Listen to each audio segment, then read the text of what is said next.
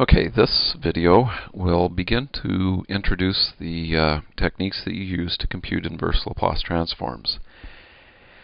Now the first thing that we need to remember is that we don't compute inverse Laplace transforms using the integral definition of the inverse Laplace transform. Instead, if we're not using some automated tool like Wolfram Alpha or the many applets that you can find on the web to take inverse Laplace transforms, what we do is we basically use a table. And so this is a table that I copied from a Wikipedia article on inverse Laplace transforms. And you can see that it has these pairs of time. This is a time function, and this is the Laplace transform. And so, for example, the unit step function transforms to a 1 over s. And there's all sorts of stuff in here that you typically don't use that much. The ones that we're going to use immediately are these two. A decaying exponential transforms to 1 over s plus alpha, where alpha is this value up here.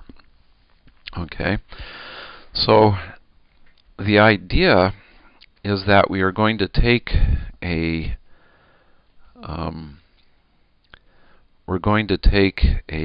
arbitrary function which is expressed in terms of a numerator polynomial and a denominator polynomial, and we're going to manipulate it so that we can find pieces of what we're looking for that look something like, say, 1 over s or 1 over s plus alpha.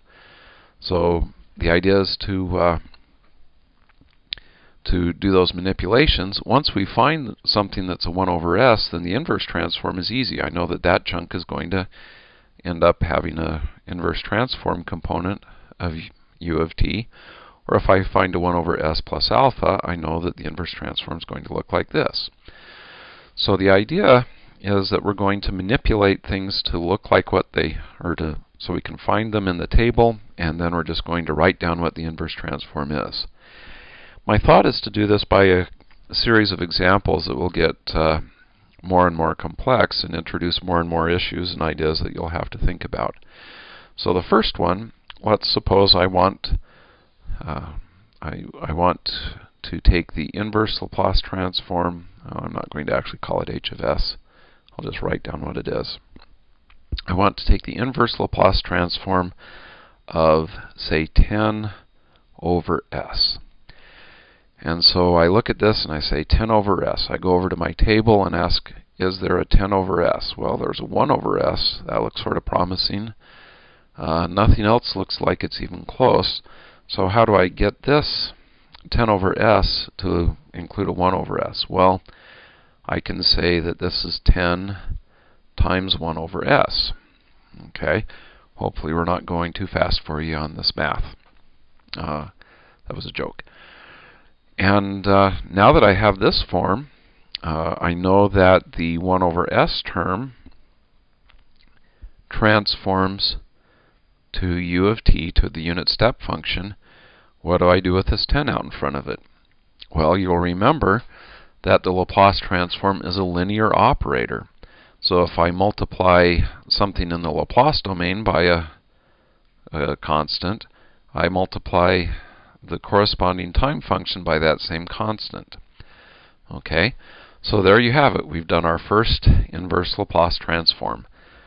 10 over s transforms to 10 u of t. That wasn't so bad, was it? And we used this pair in the Laplace transform table. Okay, well, hopefully so far so good. Let's look at a slightly more complex example. Let's suppose that we want to take the inverse Laplace transform of 5 over s plus 3. Okay, again, we look through the table and we see something where we have 1 over s plus a number, something that looks like this. That's the closest we've got. So the question is, can we use that? Well, not directly, because we need 1 over s plus alpha. In this case, alpha would be 3. But we need to have this be 1. Well, but in the same way that we did before, we can write this as 5 times 1 over s plus 3. Now we know from the table that the s plus 3 transforms to e to the minus 3t u of t. Again, that's this transform pair.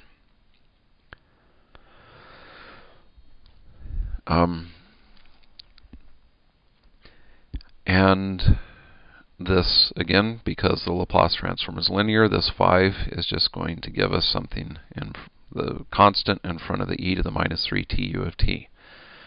So there you have it, our second inverse Laplace transform. Okay. So far, so good, right? You're saying, well, this doesn't look bad at all. And it really isn't that bad. But let's look at now at a case that's slightly more complicated. Okay. Suppose I have a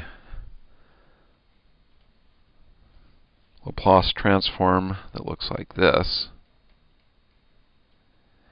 And I want to take the inverse Laplace transform of this. Well, there's a couple ways I might do this.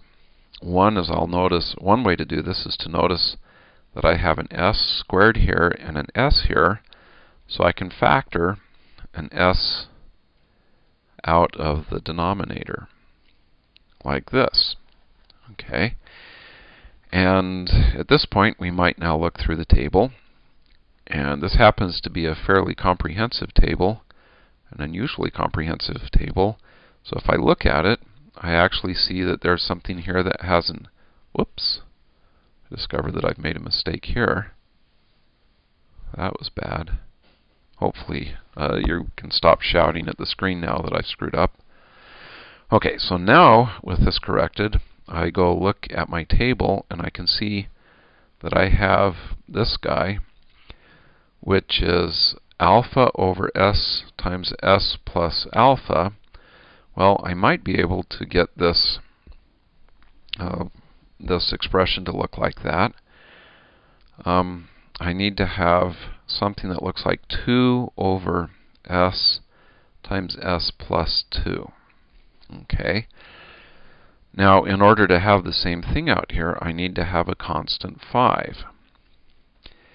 So if you look at it now, it looks like we've got exactly this part here is exactly what we have in the table with a constant 5 in front of it.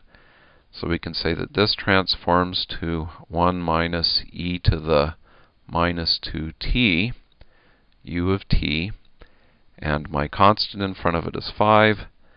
So I put that out there, and that gives me my time function. Okay.